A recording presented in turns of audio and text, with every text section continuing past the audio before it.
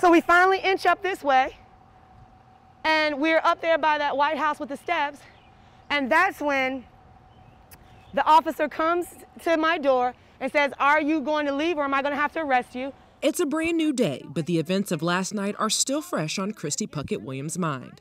There's people in front of us, press in front of us, and protesters. The police are behind us. There's nowhere to go.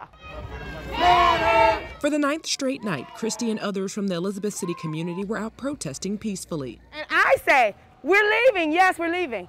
And he says, "Arrest them both." And he has grabbed me and pulls me out of the car. Getting arrested wasn't part of Christy's plan for coming here. She says she traveled to Elizabeth City from Charlotte to help be a resource to this community. They don't know about flashbangs and tear gas. They don't know about chemical irritants and how, if you are exposed to those irritants, how to take care of yourself. They have none of that. And so that's the type of information and services that we provide while we're here. I was down there at the... Christy has been working alongside Andrea Hudson, the director of the state's first community bail fund. I think people should be able to protest, especially if they're protesting peacefully. They should be able to protest without being arrested just for being in a space. Their goal is to bail out as many protesters as possible.